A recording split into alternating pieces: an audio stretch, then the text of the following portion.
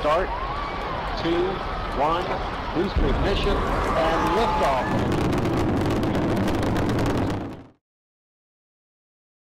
Ciao a tutti e bentornati ancora una volta su IndieGameplayITA. Oggi siamo su Palia. Ho ricevuto da pochissimo l'accesso alla closed beta, che magari tanti di voi che si erano iscritti l'hanno ricevuta, e dal 10 di agosto diventerà una open beta. Che cos'è? È un gioco che aspettavo da un po', ma non mi sono mai informato più di tanto. Vidi il primo video forse 2 anni fa ed è una sorta di gioco molto tranquillo, molto rilassato. Quindi una sorta di Animal Crossing ma stile MMO, quindi insieme ad altri giocatori con la possibilità di collaborare, insomma avremo la nostra area istanziata, ma andiamo a vederlo. Intanto sì, questo sono io, sì sono calvo, no non c'era la barba da mettere, quindi iniziamo così. Il gioco è in italiano, tra l'altro c'è la prima volta che mi esce la coda per entrare, c'è un server solo da quello che ho visto. Vi dico subito, adesso aspetteremo l'accesso, ma intanto posso dirvi che l'area della nostra casa è istanziata, si entra già intanto. Non sapevo effettivamente l'entità. Ci saranno tante cose da esplorare, tante cose da scoprire, tante cose da craftare e coltivare, ma soprattutto il gioco sarà free to play. Avrà un market, ma non un market di quelli a rotazione, solo estetico. Si manterranno, da quello che ho capito, solo con quello. Avremo modo, come in Stardew Valley, di mettere la roba qui e venderla. In 3 minuti verrà venduta. Io adesso facciamo una prova, prendo uno di questi, lo piazzo di là e tra 2 minuti adesso mi daranno una moneta. Non serve a nulla, ma vabbè. Qui abbiamo la posta che potrà arrivarci penso anche da altri giocatori. In questo caso mi è arrivato un nuovo, è tradotto e non tradotto, però c'è Gina che mi scrive ha scavato, diciamo, nella ricerca, insomma, di quello che gli ho dato, me la restituisce.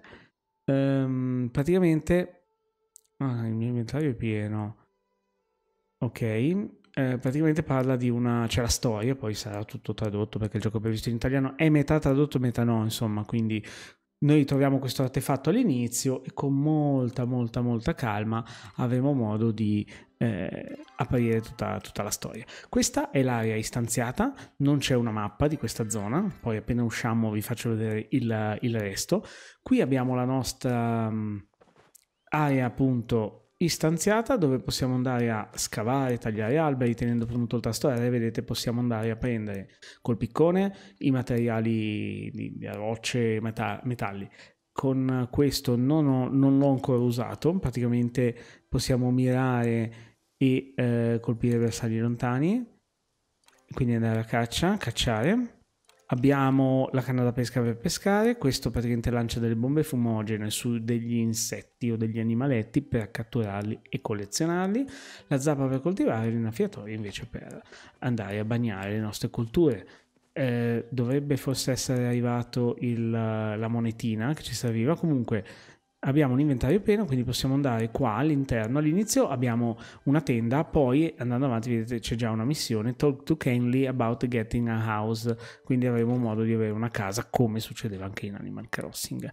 Qua abbiamo le bombe fumogene, le frecce improvvisate, tra l'altro possiamo mettere dentro ma non ha senso, io voglio mettere dentro roba grossa. Qua abbiamo i semi, qua abbiamo il minerale di rame, io butto dentro tutto. Quando poi noi andremo a mangiare dei cibi ci aumenterà questa ispirazione ci darà una maggiore esperienza nelle varie cose. Vedete che abbiamo la cimice immacolata che ho catturato proprio con le bombe fumogene. Tra l'altro, andando a vedere qui con la C abbiamo l'equipaggiamento, appunto, possiamo aggiornare poi i vari tool per poter scavare, tagliare elementi, diciamo, sempre più di maggior valore. E qua abbiamo l'abilità di pesca, cucina, e con la relativo, vedete c'è Ret 2 punti cucina. Ret è la rappresentante delle cucine che ci spiegherà le ricette nuove. Abbiamo Bardro per il giardinaggio, o da mining, poi abbiamo il mercato del mobilio.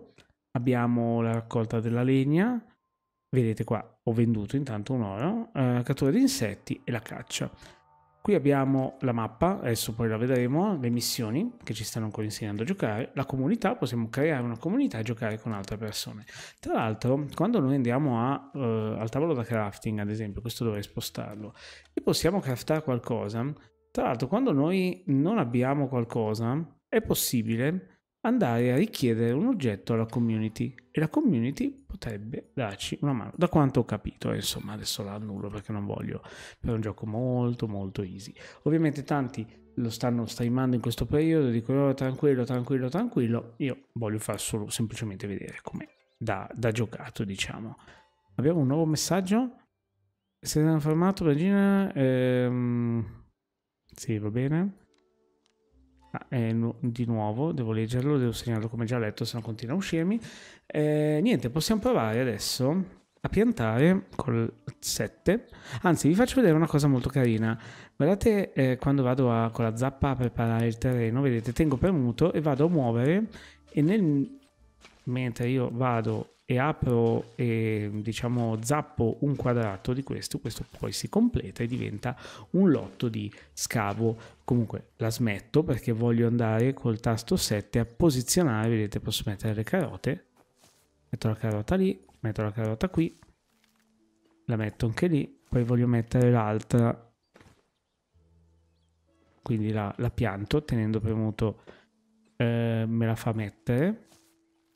E la stessa cosa funziona anche con gli oggetti da posizionare, nel senso che quando noi craftiamo un elemento ancora una cosa. Tra l'altro all'inizio diceva, il gioco spiegava che mettendo due culture insieme vicine non crescono le erbacce, ad esempio. Poi calcolate che essendo un Animal Crossing MMO, quindi sempre online, ci saranno un sacco di cose del tipo il tal pesce si trova solo alla tal ora, la notte, insomma cose del genere. Possiamo craftare le cose, vedete io adesso ho craftato la tenda, volendo potrei farne un'altra con uno di legna in più questo, che è la fibra vegetale, e andare poi a posizionarla. Comunque, molliamo la zappa, prendo il piccone che sono più a mio agio e andiamo, anzi potrei farvi vedere anche l'abbattimento di un albero, come funziona con l'accetta, perché vedete devo migliorare il mio strumento, quindi magari proviamo col piccone, così. Tutto molto easy, tranquillo, non corre dietro a nessuno, ci sono tante cose da scoprire. Poi è ovvio che è un gioco che prenderà, secondo me, una fetta di utenti che vogliono e hanno amato gli Animal Crossing, ma con la possibilità costante e persistente di giocarlo con amici, ma non attrarrà tutti quelli che cercano un gioco con un elevato grado di sfida, quello senza dubbio. E ha il suo perché, il gioco ha una sua bella grafica, calcolando che già sarà in italiano già al rilascio. E vedete che ho tra gli obiettivi Cooking 101, praticamente io ho mangiato del cibo e poi dovrò usare quei almeno 50 di focus che ho accumulato facendo le varie attività. Questa è la mappa molto carina questa, poi non so dirvi se ci sarà altro perché qua c'è bar, eBay, quindi presumo proprio di sì. Qua abbiamo il negozio premium che non ha, in pratica vedete che vendono cose che sono tutte puramente cosmetiche, quello è un altro giocatore. E sulla mappa sono indicati i punti dove dobbiamo andare. Tra l'altro i personaggi vagano, quindi Auni, che è uno dei personaggi principali del gioco, vaga, gira, questo sta dormendo, Ashura, che poi Ashura è un nome da donna, lui dice che è una locandiera, ma in realtà è un omone enorme. Questo è l'housing plot. Ci sono tante cose da fare in realtà, devo parlare con Kenley di prendere casa. E Kenley non me lo indica, però potrei selezionare Kenley, puntare,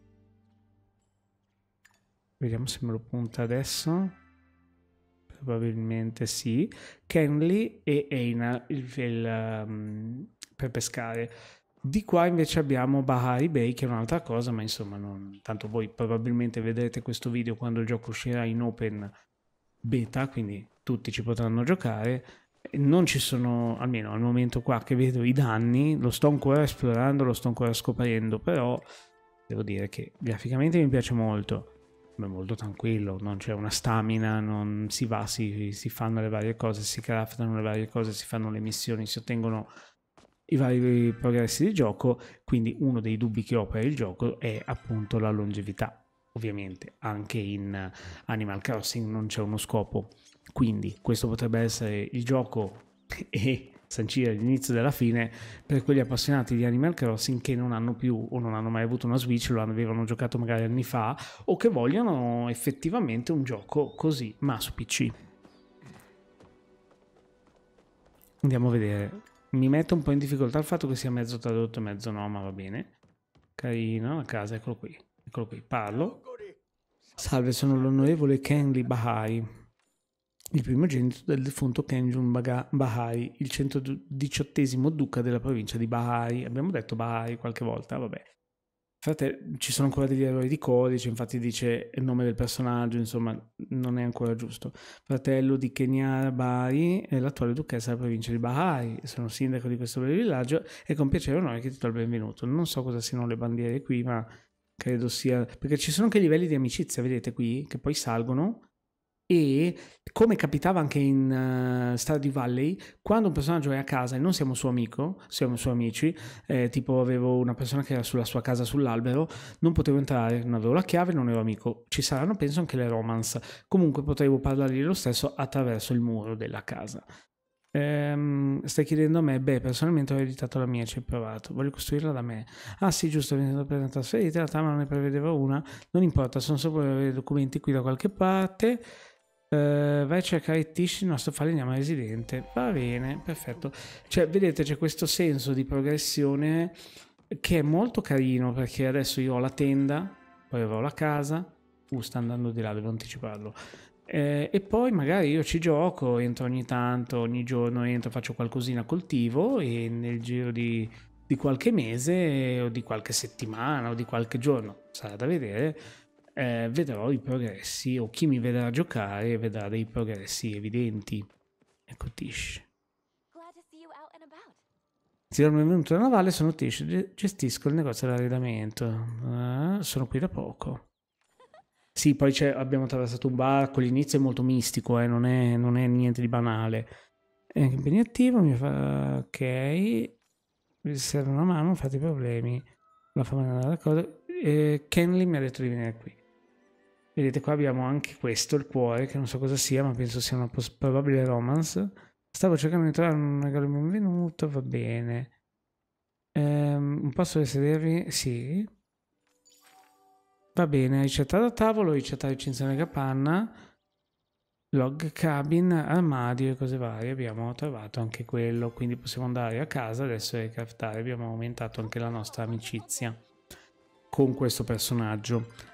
E adesso si può andare di là e possiamo piazzare, vabbè, già l'albero del guardaroba, sì, l'armadio del guardaroba, il tavolo e la sedia. Dobbiamo provare il nostro artefatto dietro la cascata. Per parlare con lui, voglio vedere cosa vuole. Sembra molto nuovo, beh, carino, simpatico. E ultimamente ci sono tante persone nuove. Cos'è l'essenza? Non può essere presa ascoltata. Vabbè, sì. Ho ricevuto la tua lettera. Ok. Canale da pesca in tuo possesso. Perfetto, abbiamo accettato una missione, quindi proviamo anche magari anche la canale da pesca. Ci saranno anche dei tesori, immagino. Va bene, proviamolo. Vediamo. Vediamo se funziona. Vediamo come funziona. Settiamo la distanza tenendo premuto il tasto. Sentiamo uno splash, premiamo lì e muoviamo. Ok, minigioco carino. Proviamolo così senza saperne leggere né scrivere. Allora.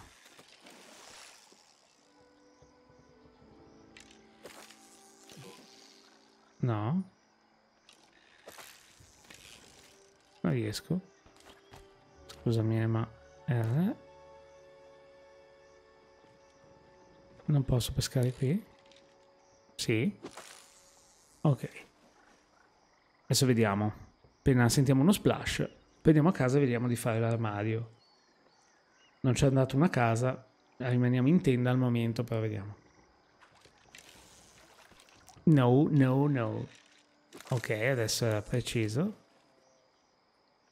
Sentiamo uno splash. Aspettiamo. Bellino l'animazione del filo. Ok. Devo tenere il mouse dentro qui, ok. Ok, lo sto tenendo all'interno. Sì, non è un gioco, un minigioco difficilissimo. Abbiamo pescato, pesca perfetta, un banchetto. Va bene, abbiamo pescato, metti via la canna da pesca però perché fa fastidio. E andiamo di nuovo all'area istanziata delle case. Vediamo che cos'è questo.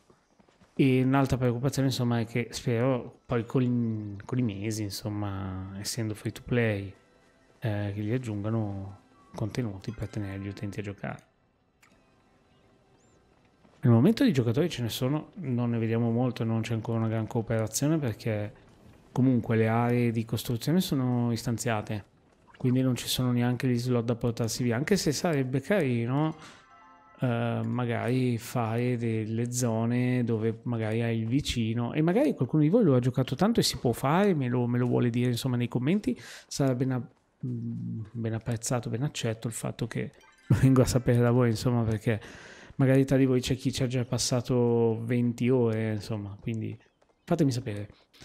E intanto torniamo a casa e come vi ho detto entrando qui parte il caricamento e arriviamo a casa. Ecco qui sono altre due persone, due amici probabilmente che stanno giocando insieme e Slim invece sta uscendo da solo. Sarà da vedere anche le attività che ci saranno da fare in gruppo e spero ci siano perché un MMO non avrebbe senso. Cioè già il fatto che siano istanziate le case mi fa un po' storcere il naso. Allora, cioè, non è che non mi convinca il gioco, perché secondo me è un gioco fin troppo indirizzato a una categoria specifica di spettatori, scusate, di giocatori, di spettatori per le live, insomma, quindi allora vediamo un po' se riusciamo a prendere uno di legno ancora, questo. Va bene, luto, perfetto. Adesso possiamo fare l'armadio. Voglio vedere se l'armadio è effettivamente un utilità. Perché non posso? 28? Non li ho? 28? Ne ho 28. Infatti, ma perché non me lo fa fare? Craft item. Pronta da preparare. Sì. Questi? Ah, ne ho solo 20? No, ce l'ho. Ma scusami, qual è il problema? Ah, 45 sono un bambo io, scusate. Posso demolirlo?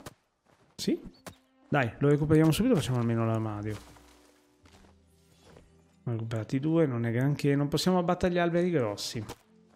Il problema è un po' quello.